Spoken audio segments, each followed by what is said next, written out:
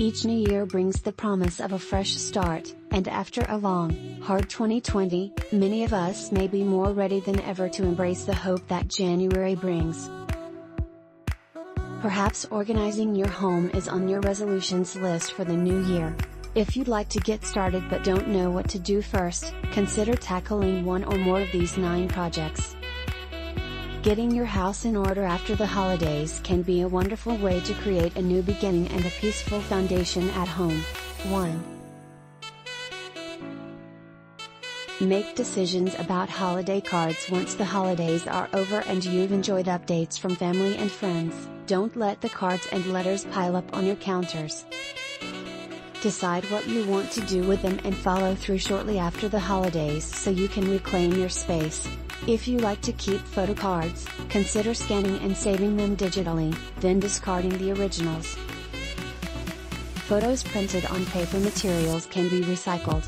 However, photos that are printed on actual photo paper, these look like a photograph rather than an image printed onto a card or piece of paper, cannot be recycled.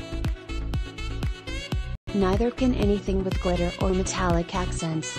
If you prefer saving the cards people send you, consider filing them in a photo box, either sorted chronologically with your photos from the past year or in a photo box designated for holiday cards.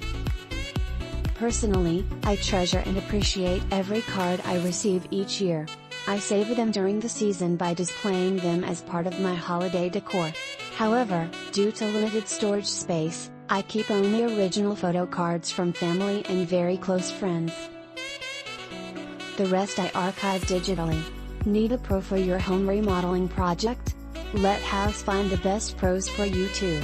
Declutter your wrapping paper and gift bags. Making the most of your gift wrap can be a puzzle. Inevitably, you may end up with many pieces of paper that are too small to wrap typical gifts with but large enough that it feels wasteful to toss them. Sometimes papers like these, along with gift bags and tissue paper, end up unused and crumpled at the bottom of the gift wrap bin. As you put away your wrapping supplies this year, take a few extra minutes to pull out unusable pieces to recycle or toss.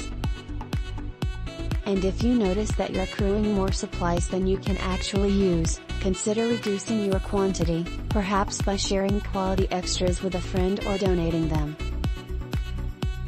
8 Secrets of People with Beautifully Organized Homes. 3.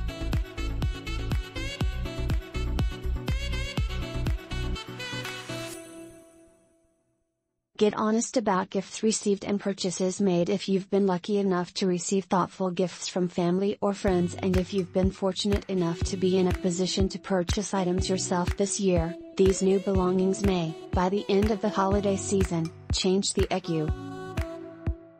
Decisions have to be made on where these new things belong. To keep clutter at bay, try to find a permanent place for each new item as soon as possible. I've mentioned in previous articles, and I would like to emphasize again, that it's okay to not like a gift you've received.